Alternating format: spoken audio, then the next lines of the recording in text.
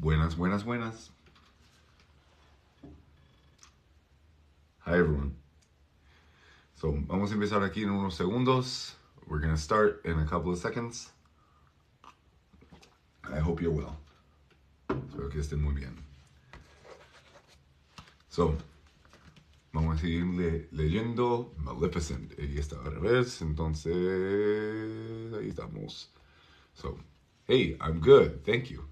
So, we are reading Maleficent. We got to pay. Buena conexión, mala conexión.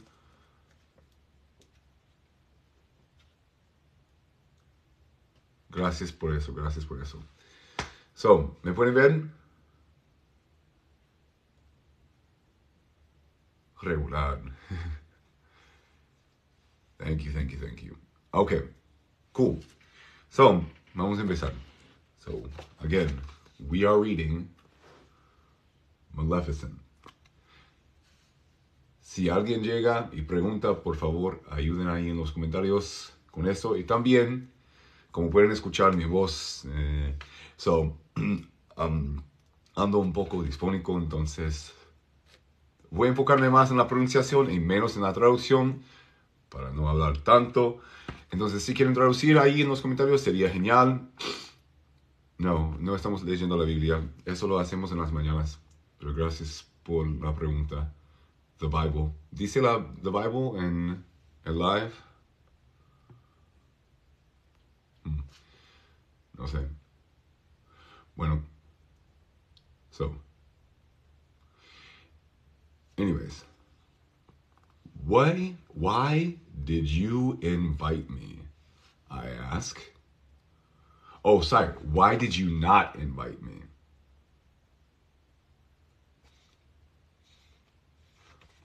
Exactly.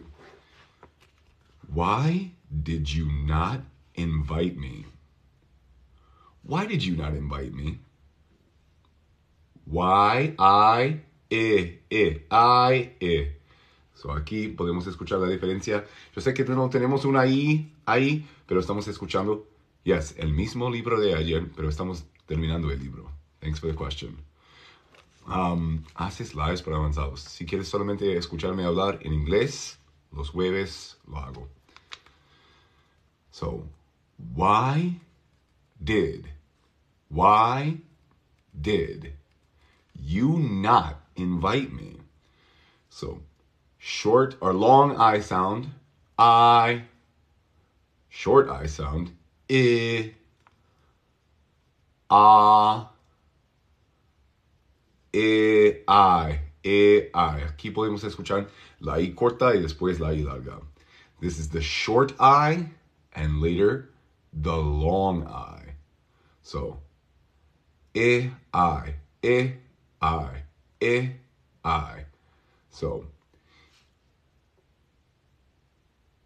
So, yes, you could say, también podemos decir, why didn't you? Pero aquí no estamos usando la contracción. So, yes, why did you not invite me? Sí, obviamente es un libro para principiantes, niños que están empezando a leer, entonces no vamos a usar contracciones, pero sí, podemos decir, why did you not invite me?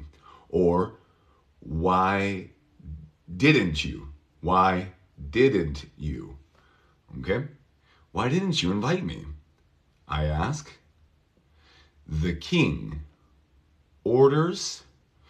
¿Cómo distingo cuando se pronuncia la I o la I corta o la I larga? Bueno, normalmente viene si tenemos una vocal después. So, por ejemplo, aquí se puede pensar en dos partes. In es la primera sílaba y aquí tenemos vai. So, I. ¿Ok? No escucharemos la E al final de esa palabra, pero le da su poder a la I y suena I, el sonido largo. Vite, como dices, kite. ¿Ok? Normalmente estamos aquí de lunes a viernes a las 3 p.m. hora Washington, D.C. Why did you not invite me? I ask. The king orders me to leave. Me dice que me fuera. Ordena. So, the king Or, this is the hard part. Or, there's my tongue. Or, or. You can see, la primera vez con or, es con las dos, no voy a tocar nada con la lengua para pronunciar la R. Pero aquí con or, tengo más espacio. Or, y después, So, or, es difícil hacer ese O sin cerrar la boca un poco. Pero, order, ¿ok? Order. Pero de nuevo, ese d es la D. So, Para pronunciar la R no tenemos que tocar nada con la lengua. ¿Ok? Puede que tu lengua toque los lados de los dientes, o sea, acá. So, pero no, nada con la punta. So, the king orders me to leave. To leave. Okay? Leave. Here, bueno, tenemos 3 vocales, pero esa E al final no se escuchará, es leave. Y si te preguntas, ¿y el verbo vivir? ¿Cómo es? Aquí podemos escuchar, tenemos que tener en cuenta que la I corta realmente es un sonido bien corto, entonces no se pronuncia se pronuncia e. So, here we have live, a menos que estemos diciendo en vivo. Se escribe igual, pero es live ahí. Pero aquí, live, I live. ¿Ok? Y aquí,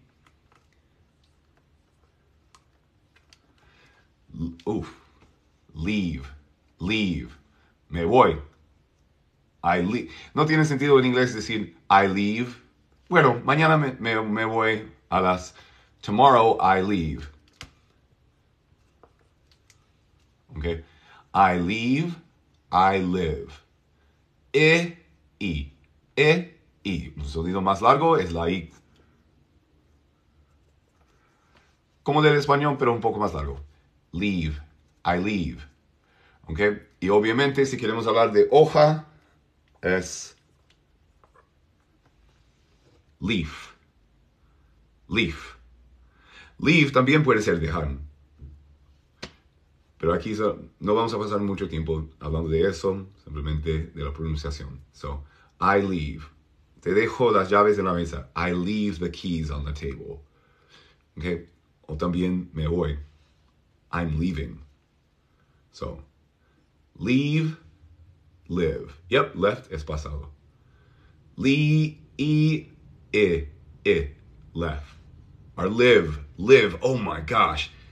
Ok, la diferencia acá, la V, la V baja, vibra, v.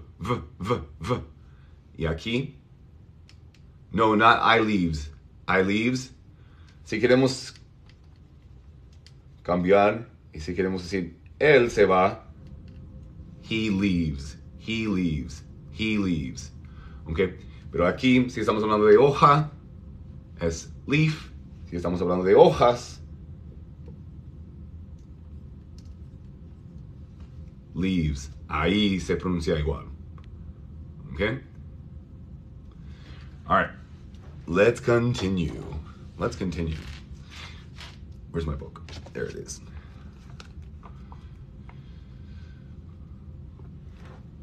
All right. Why did you not invite me? I ask. The king orders me to leave. Who does he think he is? What does that mean? Who does he think he is? ¿Cómo se pronuncia lived? So there you go. Hey, what's up, bro? Who does he think he is? Sí, ¿quién se cree que es? So, si quiero decírtelo a ti, ¿cómo podemos decir eso en inglés? en lugar de who does he think he is. Si quiero decírtelo a ti.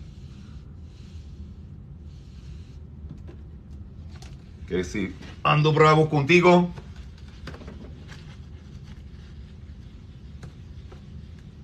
who do you think you are? Who do you think you are? De hecho, creo que hay una canción. Who do you think you are, Mr. Big Star? Yeah. So, who do you think you are? Presten atención porque esa de se escuchará como una ra del español, una R suave. So, who do you think you are? Who do you think you are? Who do you think you are? Who do you? Relax, I'm your boss. Who do you think you are? La tóxica. So, who do you think you are? Who do you think you are? Oh, right here, listen to this. Think you. Think you. Pero, thank you. Thank you. Thank you. Q. Son exactamente como esa letra en inglés. Q. Hey, no me burlo, pero ahí en los comentarios alguien puso who call you or who calls you. Vi eso también. En inglés no podemos decir eso. Si estamos hablando de este momento, sería who is calling you. Who is calling you. Exactly. So, there you go. All right. Who do you think you are?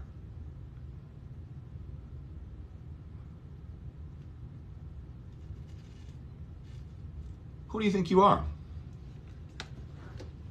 Y no ofrezco esa información. So,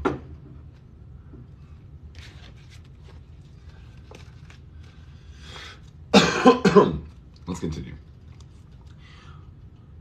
Who does he think he is? I will show this king who is really in charge. I will show this king who is really in charge. Okay. I will, okay, show, this is not cho, excuse me.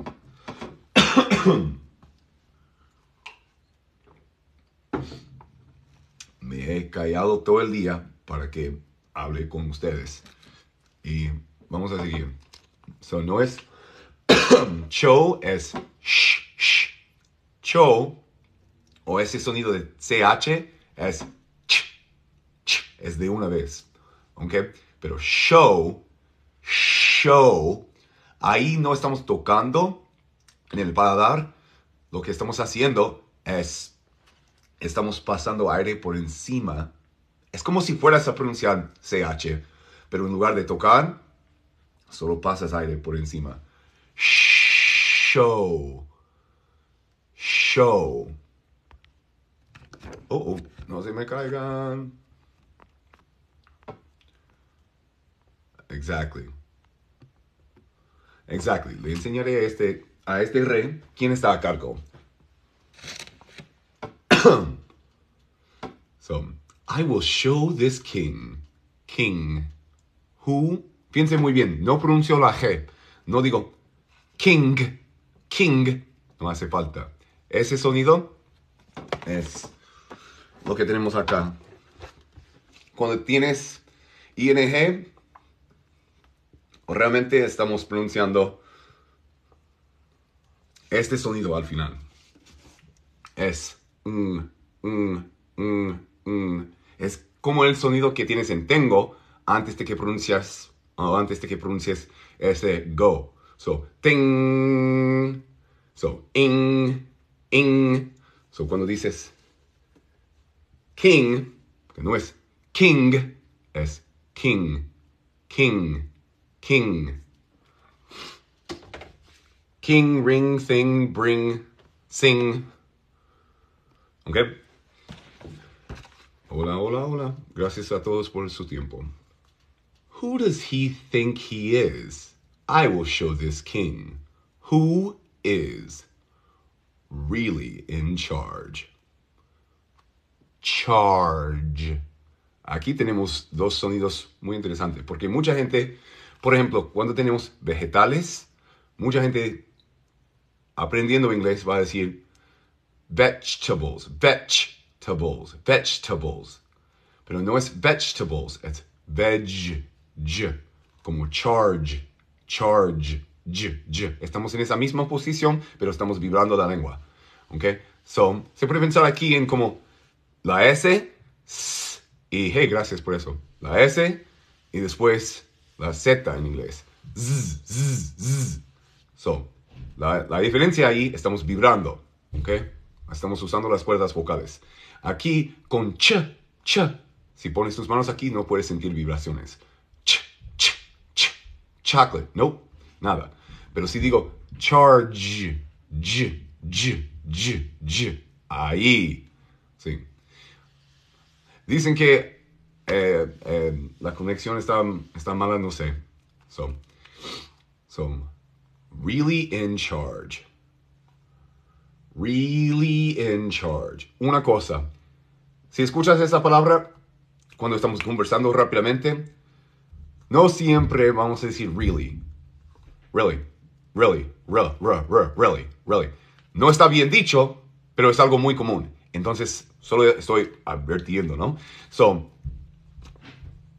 really in charge, pero muchas veces vas a escuchar really. Or, I'm really gonna go. En lugar de really. So, en un diccionario es really. Pero la gente te va a decir, no siempre, pero mucha gente te va a decir, really. Es una pequeña diferencia, pero me fijo en esas cosas. I like speaking English, but it's difficult. It is difficult. That's why we try to practice a little here. So, okay, this is everything.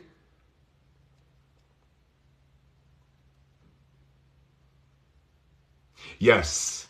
Hey, Eric, es una buena pregunta. Cuando la gente te dice, not really, yeah, se puede tomar como un sarcasmo. Yeah, exactly. Like, Eric doesn't know how to sing. Not really. Or, yeah. Sí, también podemos usarlo como, ¿te gustó la comida? Not really. Obviamente depende un poco, pero sí, muchas veces lo van a usar así, como, not really. So, charge puede ser cobrar, pero aquí está a cargo. So,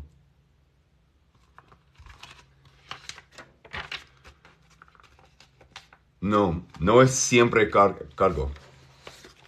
Algunas personas están poniéndolo ahí en los comentarios, entonces se lo voy a mostrar para que salgamos de la duda.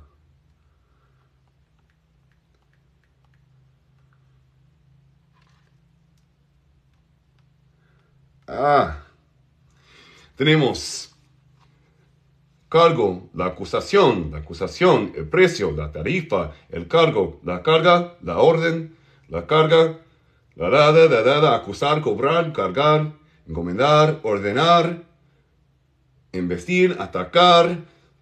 Y como pueden ver, hay muchos ejemplos. Entonces, ya. Cuando pones esas cosas ahí en los comentarios, algunas personas te van a creer. Entonces, si no sabes, al 100%, si no estás seguro de eso, please look it up first. Búscalo primero, por favor. So, simple guards. Oh, sorry. Then the king orders his guards to capture me. Okay? Capture. Es como capturar. Capture. Yep, exactly. The king orders his guards to capture. Listen really close to this word because this happens a lot. Capture? Nope. Capture. Sure. Como sí, lo haré. Sure, I'll do it. Sure. Sure. Mi vecina me está viendo ahí. Hi. So, capture, exactly, gracias. Yeah, exactly like picture. No se dice picture, sino picture. Picture. Okay? Exactly. So, simple guards. Simple guards. Piense muy bien, no dije simple o simple. Simple, no. Simple. Simple. Yep. No, mature has a difference. So sometimes TU, a veces TU, en medio de una palabra, sonará como SH, como picture, y a veces suena como CHU. So, como, picture, or no, what was the word? Mature. Dice mature. Okay, or situation. No situation, situation. Simple guards catching the most powerful fairy? What does fairy mean? Ok, ustedes pueden traducir fairy ahí en los comentarios, pero voy a ir pronunciándola, ok, o es esa palabra. Fairy. Fíjense muy bien que no es fairy. Fairy. Fairy. Fairy. Fairy. Okay? Y si quieres decir eso no es justo, that's not fair. No. Fair. That's not fair. Okay?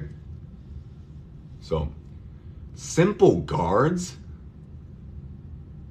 catching the most powerful. Sí, puedes poner FERI ahí, pero ahí no estamos aproximando, ¿no? Cambio un poco en medio de esa palabra. Fairy, or fair. That's not fair. No digo, that's not fair. Fair. A veces puedes escuchar eso, okay? Pero es fair. You speak English, you're just bored. Well, thank you for being here. It's always nice to have someone in the comments who can back up what we're saying. So, simple guards, catching. No estoy de acuerdo con lo que dices, pero gracias por estar aquí.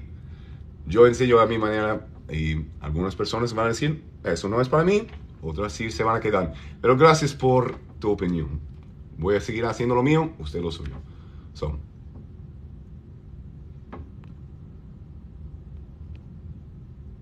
I laugh and cast an evil spell.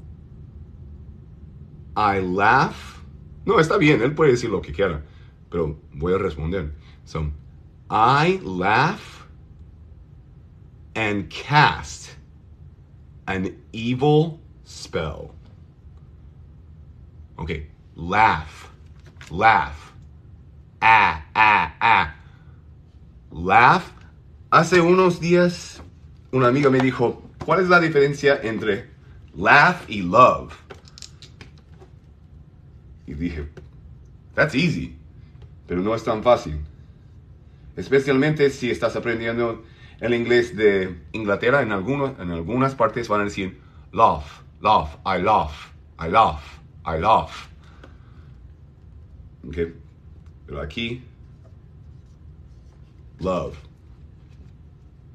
Laugh. So laugh. Sí, parece laugh, pero no es así. Vamos a pronunciar la A corta.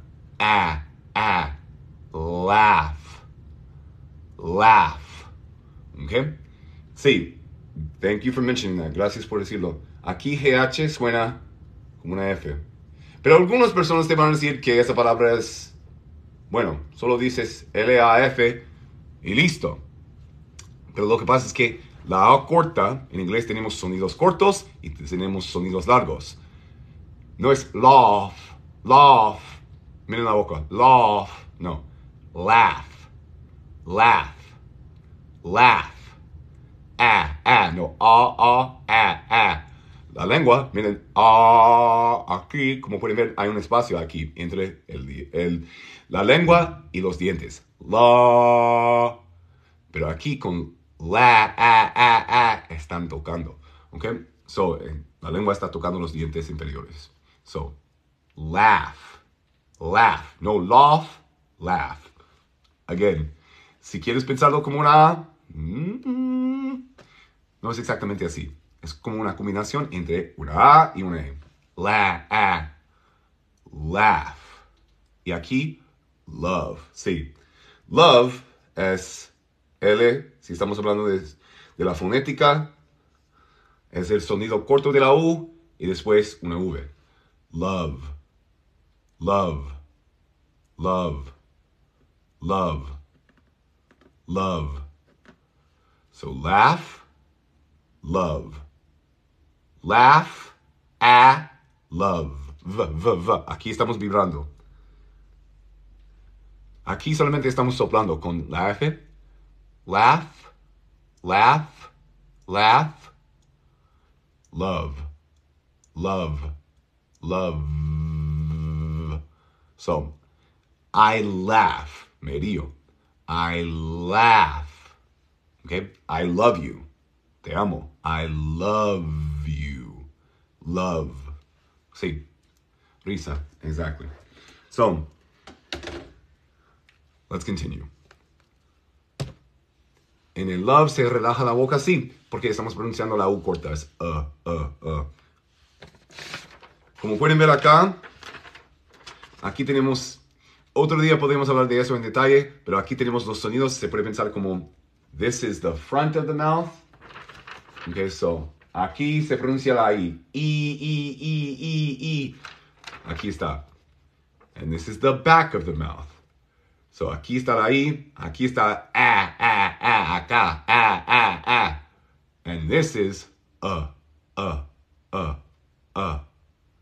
Hoy en día, en Inglaterra hay una diferencia más marcada, pero en el inglés, digamos, norteamericano, está, en lugar de estar aquí, ese sonido está como acá. So, So, cuando dices que se relaja la boca es con razón, porque la schwa no tenemos que hacer nada. Ahí está la schwa. No enseño el inglés británico, pero yeah, so, So, esto se llama IPA. IPA, si alguien quiere buscarlo. Es el alfabeto fonético internacional. So, the IPA. Let's continue. Simple guards catching the most powerful fairy. I laugh and cast. Listen to the A. Laugh. Cast. Yo sé, no se puede confiar en lo escrito. Cuando la gente me dice, ¿por qué estás aquí? ¿Por qué haces esas cosas? Pues realmente no se puede confiar en lo escrito y quiero pasar mi tiempo ayudando un poco. Aquí no podemos leerlo como la U. Acá estamos usando la A corta. Laugh, aquí también. Cast es el mismo sonido. Lanzar como un hechizo malvado. I laugh o me río y lanzo and cast an evil spell. Cast an evil spell. So, como cat, pero vamos a meterle una S. We're going to add a little S. Cast. Cast. Cast. I laugh and cast an evil spell. Evil. ¿Por qué se dice evil, pero aquí se dice... Porque aquí se pronuncia I, pero aquí Ustedes, si han estado aquí conmigo unas semanas, unos meses, lo sabrán. ¿Por qué se pronuncia la I? Bueno, I en inglés Se llama E. Why are we pronouncing the long E? Oh no! I'm sorry. You guys, sorry about that.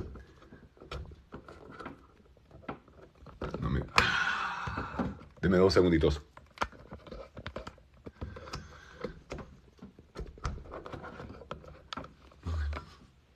Despiértanse.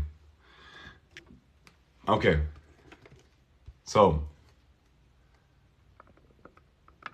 Te lo dio. Ok, aquí estamos. So, es porque con esta palabra no vi su respuesta.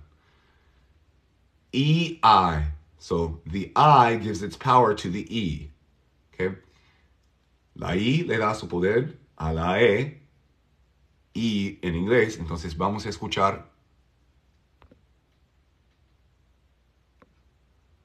I'm working like CSR and I do not understand the native speakers, man. Have a grave tone. No sé qué exactamente lo que quieres decir, pero si me mandas un mensaje, yo te la respondo con esa pregunta. So, aquí, evil. La I le da su poder a la E. Suena como su nombre en inglés. E. The long sound. Evil. Evil. ¿Ok? ¿Me pueden escuchar?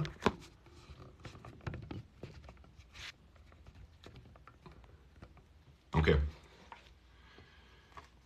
Evil. Spell. Spell. Spell. Spell. Aquí solo tenemos una vocal, entonces casi siempre vamos a pronunciar el sonido corto de la vocal. Which English books are good to study? I always say, esa pregunta que me has hecho muchas veces, perdón. Estudiar con libros para niños. ¿Okay? ¿Por qué suena la I como una O? No es una O. Lo que usted está buscando es el sonido de la schwa. Y puede que esté escuchando una O, una A, una E, lo que sea. Pero lo que pasa es que ese sonido no existe en español. Es O. So, y cuando se mezcla con una L, forma un sonido muy distinto. Es O. So, evil.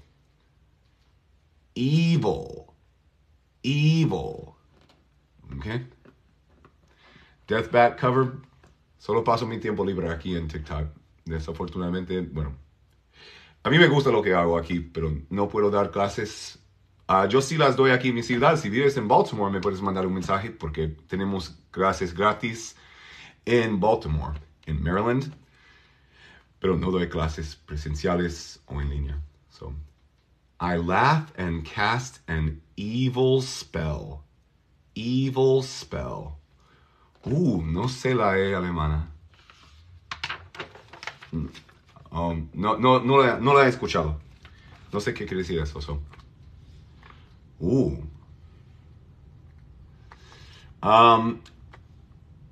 In a flash of green fire. Como un destello. Creo que esa es la palabra. Ustedes me pueden decir. Un destello. Green fire. Green fire. ¿Ok? Pueden ir traduciendo ahí en los comentarios. Me voy a enfocar más en la pronunciación. ¿Ok? En sonido corto. A o yo digo porque es lo más común. Thank you so much. Muchas gracias. ¿Ok? A flash. O podemos decir a. So this is a green. Sorry. Where is the green flash? This is the green flash of fire. Si estás buscando solamente ver la foto, this is a green flash of fire. Sí, un destello de fuego verde. Okay. Okay. In a flash of green green fire. Green fire. Escuchen, la duración no es green, green, green. Si dices green así, casi suenan como... You guys know what a grin is? ¿Saben qué quiere decir grin? Grin. What does grin mean? Grin es como una sonrisa, pero malvada. Se puede pensar en la Grinch. The Grinch Who Stole Christmas, como... Hey, profesor. That is a grin. So, okay. So, yes. Not green. Green es otra cosa, es un color. Pero grin, yes. Yeah. Malvada. Yeah, exactly. So, now you have it. So we have, smirk is like, eso se llama smirk, como. Y después tenemos smile.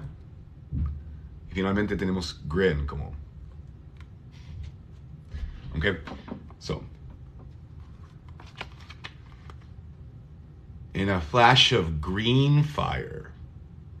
Green fire. E-I. Why is it not fur?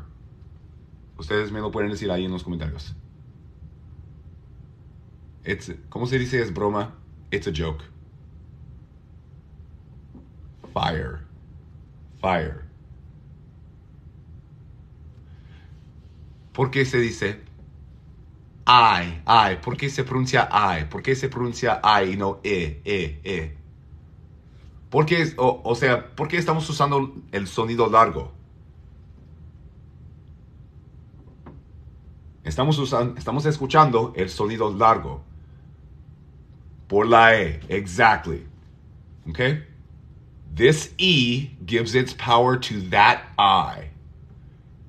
E, we don't hear the E at the end. No se escuchará. Okay? Pero sí tiene su efecto. Okay? I. So, fire. ¿Cómo sabemos si lo que estamos pronunciando, si digo es el sonido corto o largo de la vocal? Si es el nombre de la vocal, a menos que estemos hablando de you, porque tiene dos sonidos largos, entonces si dices, bueno, ese es el nombre de la vocal, that is the long sound, ese es el sonido largo. So aquí, fire, sonido largo. In a flash of green fire, guard. Gato es guard. In a flash of green fire, everyone turns to stone. Everyone turns to stone. No estoy pronunciando la segunda E. Si usted quiere, puede. Pero lo más común es every. Así en el diccionario. Every. Not every. Eso a veces sale en canciones. Si tenemos que mantener como el ritmo. So, everyone. Ahí se puede escuchar. So, everyone. Todos se convierten en piedra. O se vuelven. Everyone turns to stone. Un día podemos hablar de eso, María. La T depende de su lugar, de su posición. Bueno, no siempre, pero muchas veces si estamos empezando una palabra con una T, se escucha con su sonido verdadero, como tall, Tim, Tuesday. Al final de una palabra vamos a frenar un poco ese sonido. En lugar de cat, vamos a decir cat. Pero estaríamos hablando por mucho tiempo de eso. So. Everyone turns.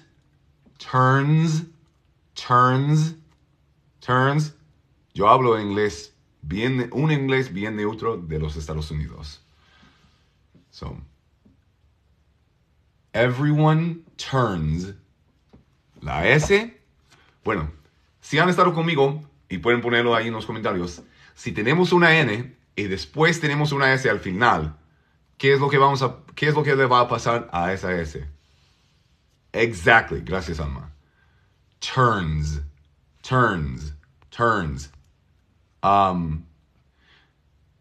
Saha o Saha. Why turns, si habla de todos, no debería ser turn. Es una buena pregunta. Se trata como si fuera un grupo. Un grupo. So, everyone. Si dijera, all my friends, todos mis amigos, diría, en lugar de turns, diría, all my friends turn. Porque es plural. Pero everyone se piensa más como un grupo. Okay? So, everyone turns. Ahí estamos en tercera persona.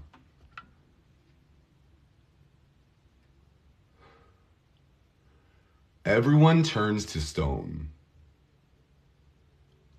De nuevo, stone. No digo stone. Excuse me. Stone por la E. La E le da su poder a la O. Suena como su nombre en inglés. O. So, turns to stone. Yes, también podemos decir turns into stone. Okay? Become puede ser volverse, depende, a convertirse, se vuelve. So, hay muchas maneras de decir become. The people at the party. Sí, exactly. Yes, mate, yes. So, the people at the party. Las personas en la fiesta. The people. Listen to how I pronounce a P. I don't say people. No. In English, the P is aspirated. So, quiere decir, tenemos una P aspirada. No va a funcionar con eso, pero si digo, miren, people. ¿Ok? Estamos soplando con la P. Entonces, so, the people at the party. The people at the party. The people at the party. ¿Ok? Sí, podemos decir in the party, pero también at the party. So, cuando ves, yo sé que estoy hablando de mucho, menos el libro hoy, pero en los videos aquí en TikTok y también en Instagram, mucha gente quiere hacer como un quiz, in, on, at, pero realmente, o en realidad, muchas veces podemos usar in o at. Por ejemplo, I'm at my house. I'm also in my house. So, o si estoy aquí o justo afuera, también puedo decir I'm at my house. Ahí no puedo decir in. So, pero si estás en una fiesta, puedes decir I'm at the party. O si estás justo afuera, ahí con tu bebida, puedes decir I'm at the party.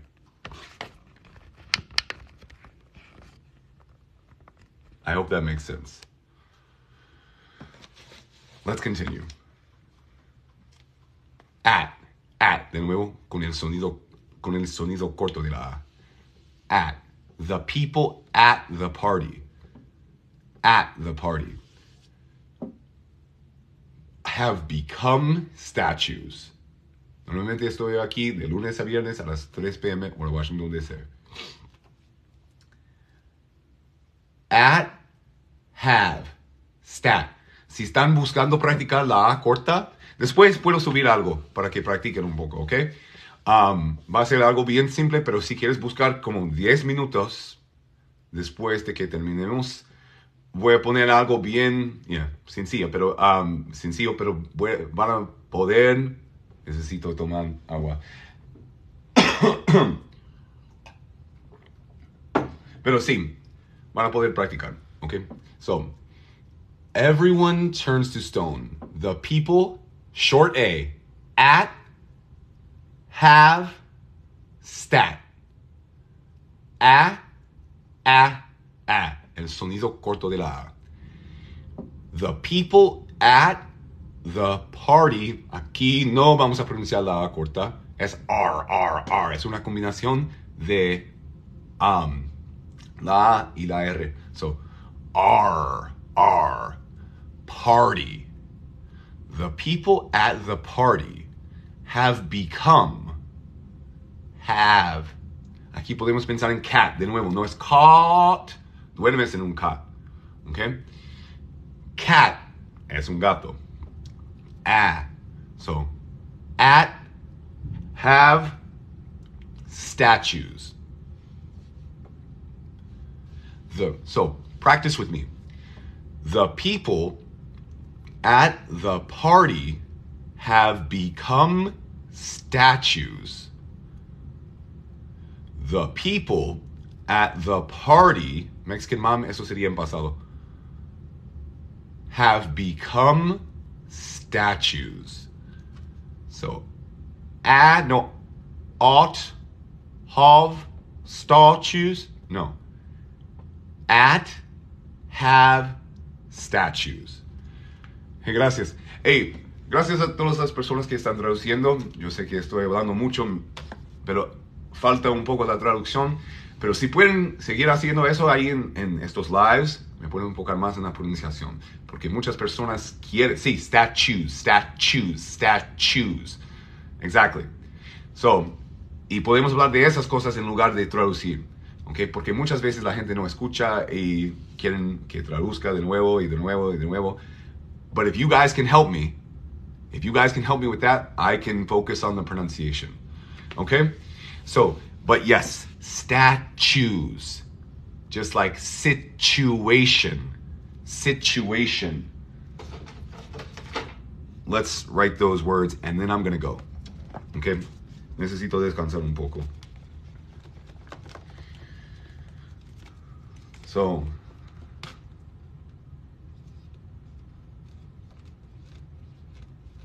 tengo un video ahí en mi YouTube hablando de esto, pero no se dice situation,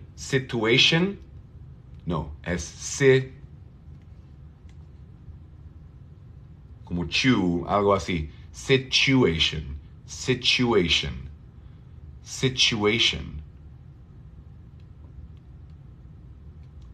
Gracias por verlo ahí en las noticias. Realmente, sí. Bueno, mejor no digo nada. Bueno, ya estoy muy agradecido con la oportunidad, pero hablaron mucho de cómo me veo y no de la comunidad. Y no quise hablar más de lo que estamos haciendo aquí, pero no me dejaron. So, situation.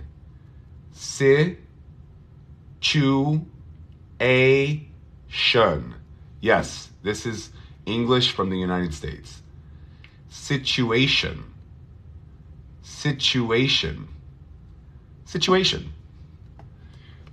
So,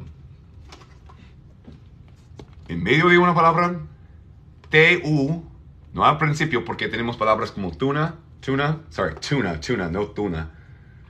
Tuna, como pescado o algo que se come, ¿ok? Pero aquí no estamos empezando la palabra con TU, pero aquí, después de SI, se encuentra.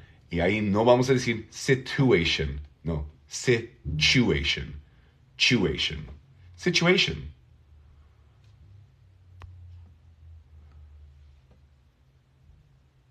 Ahí primero. Oh.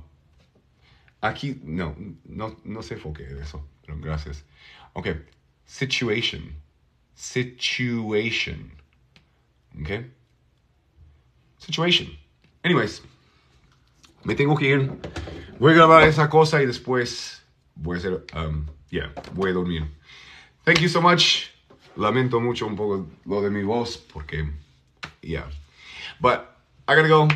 Muchas gracias por su tiempo. Thank you guys so much. Y como siempre digo, like I always say, the Bible says we need to love each other. La Biblia nos dice que tenemos que amarnos los unos a los otros. Y no te quiero ofender si no crees en esas cosas, pero obviamente para mí es algo muy importante. So that's why I'm here. I will talk to you soon. Y si tienes preguntas o si quieres que ore por ti, de nuevo, no te quiero ofender. Puedes estar aquí si no crees en esas cosas. Pero si quieres que ore por ti, me puedes mandar un mensaje ahí en mi Instagram. No busco que me des un like, nada de eso. Paso mi tiempo aquí intentando amar a mi prójimo. Yo soy entrenador físico, ahí gano mi dinero aquí. Pero también por eso, ténganme paciencia porque también trabajo. Pero si puedo responder, lo voy a hacer. I'll talk to you soon, guys. Bye, guys. Have a great day.